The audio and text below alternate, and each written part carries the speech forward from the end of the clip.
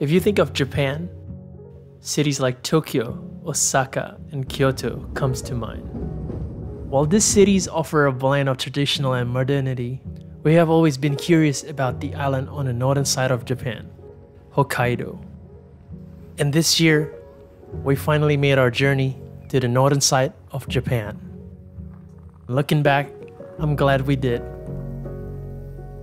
The first city we explored in Hokkaido is Hakodate. Hey guys, welcome back to our channel, Nick and Helmi behind the camera. Today we are in the northern side of Japan, Hokkaido, and we're in a small town called Hakodate. We just arrived here, we are starving, we are hungry, and we're keen to see everything that's good about Hakodate. Since the first timer today, we're going to be showing you some of the best things to do in Hakodate and some of the best food to eat around Hakodate. So let's go. Before we start, there are a few ways to get to Hakodate. You can take the Shinkansen from Tokyo or fly here by plane. We flew from Tokyo because at that time, it was actually a much cheaper option than taking the Shinkansen. It's around an hour and a half flight time to reach Hakodate. When you arrive at Hakodate Airport, currently the only available public transport to get into the city is taxis or buses. Bus costs around 500 yen or $5 Australian, and it's a 50-minute ride to the city. If you're staying overnight, our advice is to look for one close to the Hakodate JR station. The tram lines are nearby and easy access to the places you'd want to explore here in Hakodate.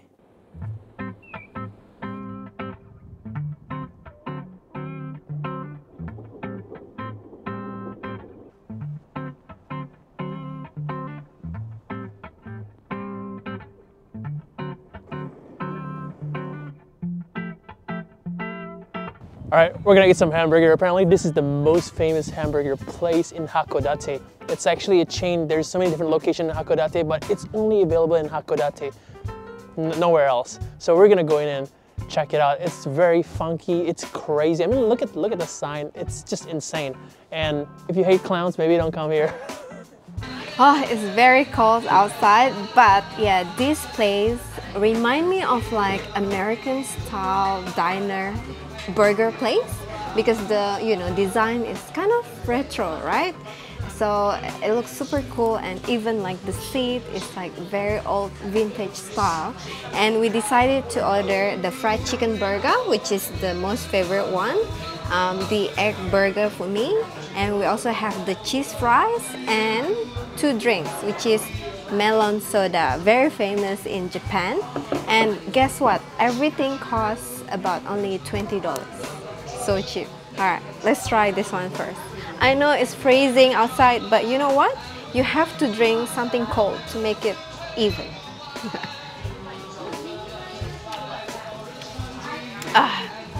So good. We just need vanilla ice cream on top. And that's Helmi's burger. Yes. What did you get, Helmi? The egg burger.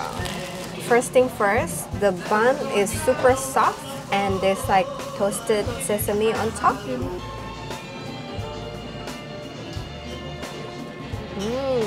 So first of all, the bun itself is like super soft and it's very, very nice.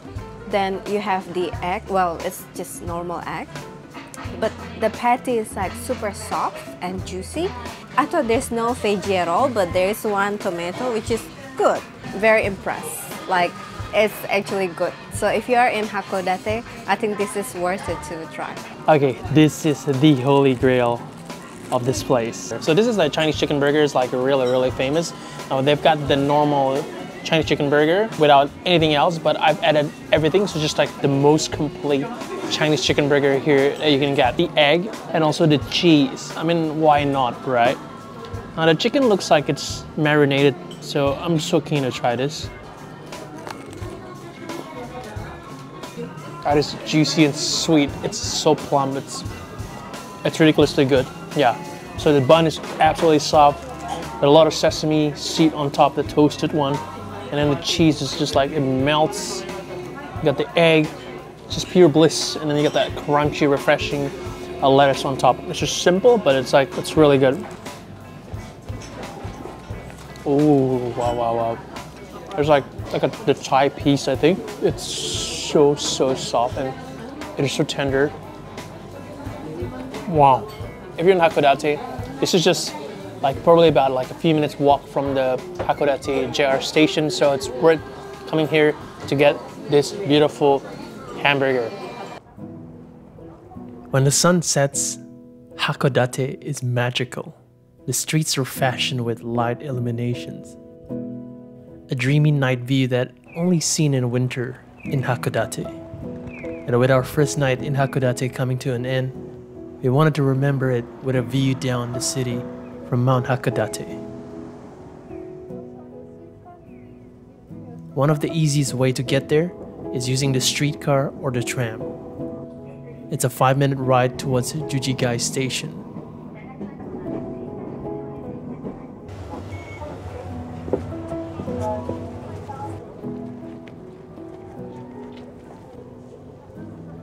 Once you get to the base of the ropeway, it's a 2-minute ride to the top, which boasts one of the quintessential views down Hakodate city. Just breathtaking. I don't know why, but I always love seeing the view from the top. And it's very, very cold, by the way. I feel like you use this mask, not because of you know what, but because it's really cold. We've already changed this like 2 or 3 times today because it's so sweaty inside. Even though it's so cold outside, it's crazy.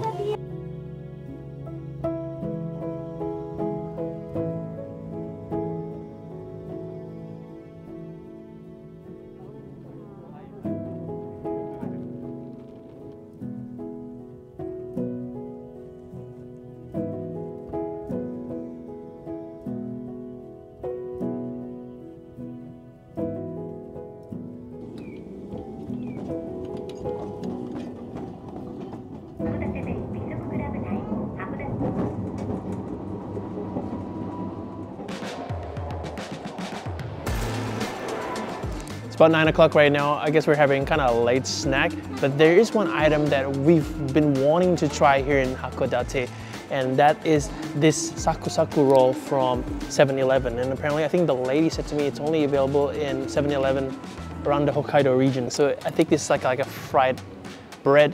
Inside you got fish cake and also tofu mixed together. Let's give this a bite.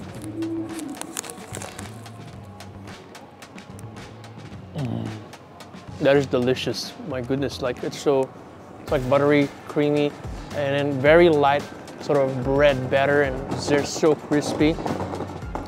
And then like the fish cake just reminds me of like goraesa from Busan, right? Oh my gosh, it's really, really good. I think goraesa is a little bit slightly better there, but this is actually not bad for a 7-Eleven product. It's really, really good. It's like a really tasty snack, especially Hakodate is so famous for seafood, so anything with fish in it, prawns, crab would be outstanding here.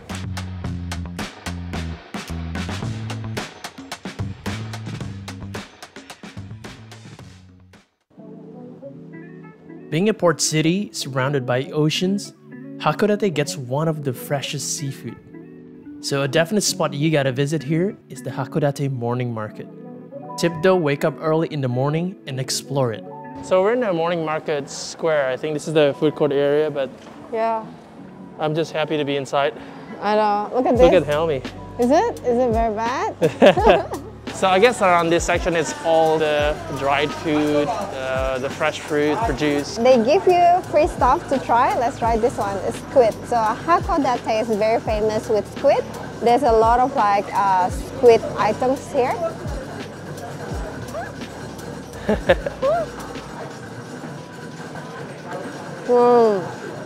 Nice.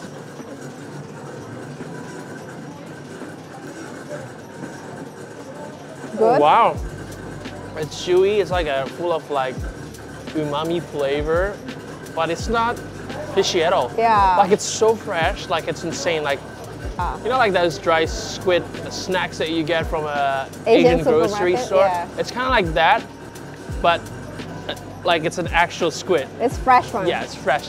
Oh, that's actually good. Yeah. It's actually good. Yep, so we ended up buying a small one. This one. It's really fresh. He said it only lasts 1 month if you put in the fridge. but obviously we're gonna eat it. Yep, seafoods are a thing here. So another one that you need to try here at the morning market is definitely the crab bun or kaniman. Hi, can we get one of the snow crab steam bun? Yes, one. Yeah.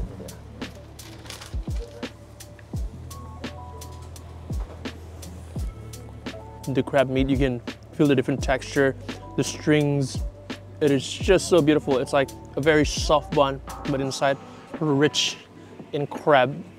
So good, and it is so soft. It is like so warm. It warms you up. Really, really good. Oh. All right, so because of this snow blizzard, it's very cold. We just found this place to have the kaisendon. Let's go. The morning markets are only a couple blocks, but it's filled with restaurants and street food vendors. You can easily find a bowl of kaisendon at every one of them. And since it's a local delicacy here in Hokkaido, we had to try it. We got the kaisendon bowl, basically a bowl of rice topped with the raw, fresh seafood. I didn't know it's this small because they have two sizes, large or small, and this is small, but I think it's pretty heavy, you know. So we choose the salmon roe and also uni, which is the sea urchin. Same as Nick, I normally don't like sea urchin because the one in Australia quite fishy, so it wasn't that good. So let's try this one. Ooh, look at that.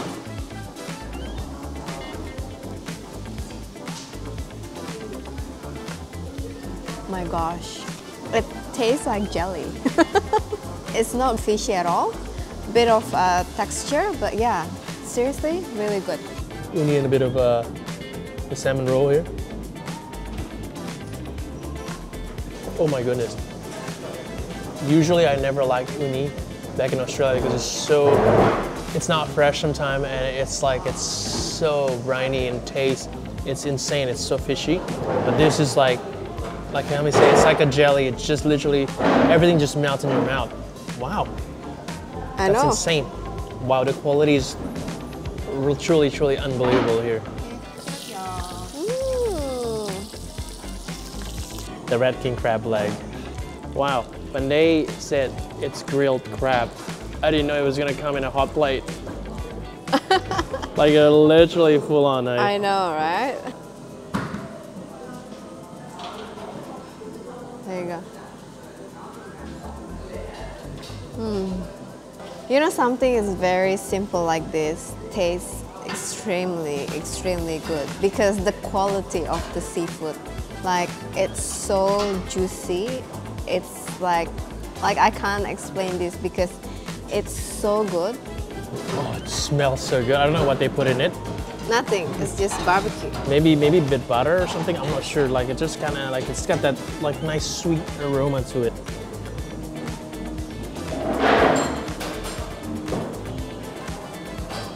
Oh wow, wow, yep. The sweetness, the burst of flavor, kind of that buttery smoothness feel to it. The stringiness of the meat you can taste as well. Wow. Seafood dishes are plenty here, but for a refreshing contrast, grab some fruits. Strawberries in Japan are sweeter and will surely blow your mind. But if you're in Hokkaido, melon is the must-try item.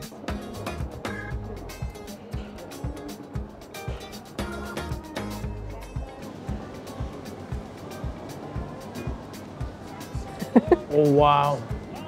You know, melon sometimes can be really tough. Yeah. But that's like ripe to the max. It's like so soft. Yeah. It's almost like a watermelon. It's actually even softer than a watermelon. Exactly, and it's just like water. Yeah, basically. like it just melts in your mouth because Melt in your mouth is so hot and outside is so cold. So it's just unbelievable. Unbelievable. Oh my god. So sweet too. Yeah. If you keep walking south of the morning market, you'll eventually end up at Kanimori Red Brick Warehouse. It's the first commercial warehouse in Hakodate. It serves to remind us much of the early days of the shipping industry and one that will continue to be a part of Hakodate's history. Inside are boutique stores where you can buy souvenirs, food, Japanese arts and craft. It's also notably beautiful during the autumn season. a picturesque spot to pass by. So here's one interesting fact. In Japan, Starbucks is so popular that their stores got really epic fit out. So in Hakodate, there is one by the bay just next door to the red brick warehouse. Let's check this one out. Right on the waterfront, this warehouse blends in with the theme of the street and the Kanemori red brick warehouse. It's got a fireplace, a second floor, hard wooden floor which felt really vintage, and a deck overlooking Hakodate Bay. It felt really homey. So if you are lactose intolerant and you are in Japan, you'll struggle a bit because there's a lot of full cream milk and they don't really like have almond milk or oat milk. So better take lactose, you know, the medicine.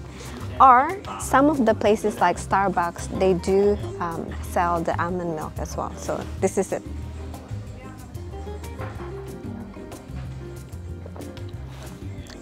Wow. I don't know, it's just very warm and hot, so everything it tastes good. It's so good.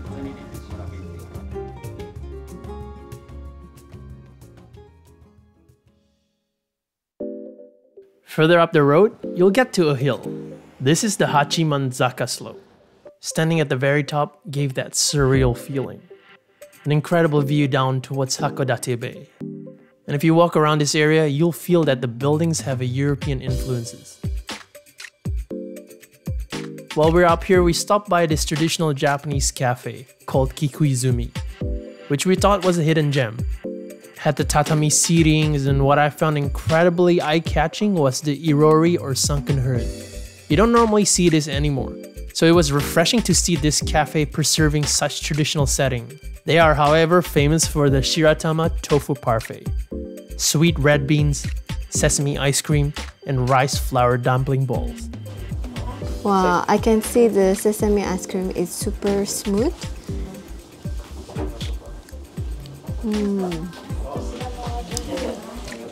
It's very subtle sesame flavor, so it's not very strong, but it's very milky. Because you know, Hokkaido region is famous with the milk products, so everything is so creamy and milky. It's so good. So I got the rice dumpling, red bean, and also cornflake as well.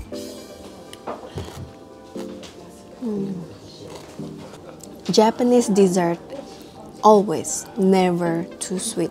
It's just the right balance, the right texture. And surprisingly, even though it's very cold outside, but I think because inside it's like quite warm, so parfait is really perfect. Even though during the cold days, it's really nice. I really like the dumplings, the rice dumpling, rice flour dumplings. It's so good, so chewy, but it's so soft at the same time. And yeah, it's not too sweet. Getting around Hakodate is fairly easy when taking the city trams, as they stop in most major locations. Tonight is our last night here in Hakodate, and we'll begin our ascent towards Sapporo tomorrow via train. If you're following our route, we highly recommend getting the Hokkaido Rail Pass, which allows you to travel on all JR Hokkaido lines. You can get them at Pelago, a travel experience website by Singapore Airlines. For the tickets, you can exchange them at the JR Hakodate station. If there's one ramen you need to try in Hakodate, that is shio ramen. Now, usually you probably tried shoyu ramen, miso ramen, but this shio ramen is the specialty here in Hakodate. We're at a ramen place called Ajisai, just near to our next destination, which we're gonna show very shortly. You can just see how beautiful and clear this particular ramen is in the broth as well. You got the chashu, the bamboo shoots, the egg, the Naruto, the fish cake there, seaweed, and then a beautiful broth underneath. Just magnificent.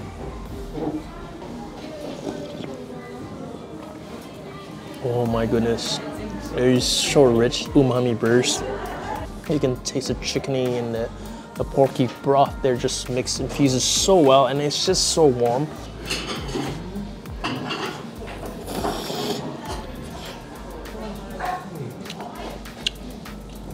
Oh, yeah, it's good. So shio ramen is pretty much sea salt. That's like the main ingredient of the seasoning. So it's not as heavy as the umami as a shoyu ramen, for example, where it's a heavy mix of ingredient and just punches your whole like senses. But this is just more kind of light, just kind of calm, just like probably the most neutral ramen that you could taste. So if you ever come to Hakodate, you need to try shio ramen. That's the one thing you need to try. If there's a spot to end your last night here in Hakodate, it's the Goryokaku Fort, a historical site and one of the most quintessential spots for cherry blossom viewing in spring. So we made it to the top here, and this is one of the most quintessential views to Hakodate, the city itself. It is absolutely breathtaking to see it from up above here. And luckily, somehow the snow has come a little bit, so it's not as bad as an hour ago. Now you can see just how beautiful the city is. It's covered in snow. You can pretty much look at 360 degrees of the city. But the reason we're here is to see Goryokaku Fort. It is a historical site here in Hakodate. And from up here, you can just see how magnificent the fort is. It is very iconic because of the shape. It looks like a star. And when the sun sets, or it gets really close to sunset, it is just beautiful. The light comes up and you can just see an aerial view of how beautiful the site is. Magnificent. And that was our 2 nights in the city of Hakodate. While Hakodate offers plenty for a first-time visitor, I hope this video gives you inspiration on things to do and eat around Hakodate. And don't forget to subscribe and punch the like button so you get notified when we post our brand new travel and food videos. So until our next Hokkaido episode, thank you for watching and we'll see you later.